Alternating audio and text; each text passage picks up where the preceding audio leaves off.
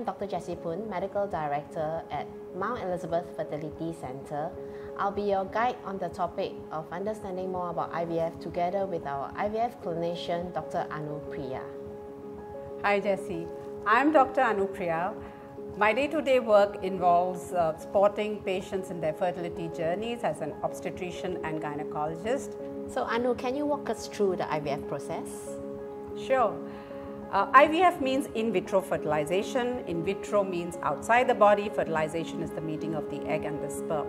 In IVF, a woman has to undergo ovarian stimulation, during which multiple injections are given over a 10-day period to help the woman produce multiple eggs.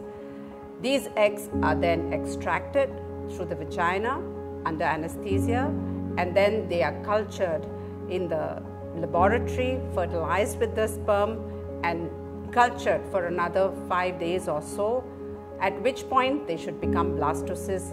These can then be transferred into the woman as a fresh transfer, or they can be frozen and used at a later date.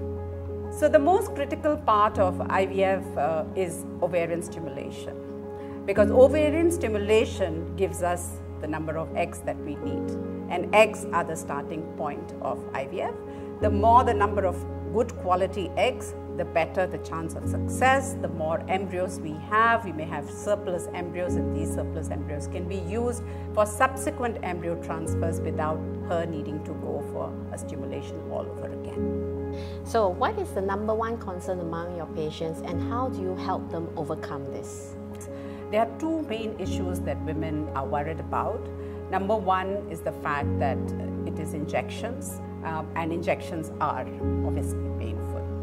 And the number two concern is about the impact of these very high dose hormones. So for the first one, I reassure them the IVF injections are delivered by a pen and a very, very fine, very small needle.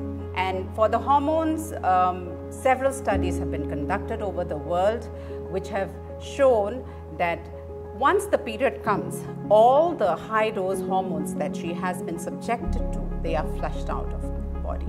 So presenting this data from long-standing studies reassures women it is safe to go for IVF. So Anu, what makes a patient suitable for IVF? So IVF is actually a big boon for couples who have infertility. Certain couples have no other way to conceive.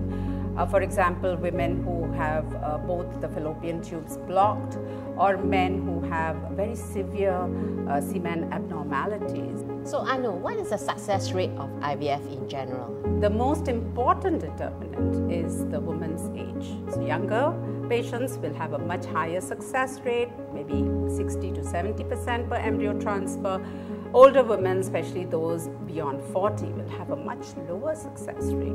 Average success rate is about 30–35%. Well, we always aim for success in the first cycle. However, most women will require more than one cycle, and that's where surplus embryos come handy, because then you don't have to go through the entire process again. Conditions such as endometriosis or severe semen abnormalities, even in some patients with severe polycystic ovarian syndrome, PCO, that can also reduce the success rate of IVF cycles. So how does one enhance their egg or sperm quality?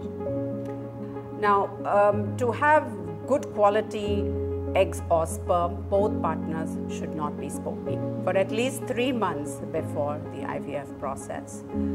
They should be as close as possible to their ideal body weight. They should eat a healthy diet, lots of vegetables, fruit, not a lot of junk food or carbohydrates. And they should take supplements that aid fertility.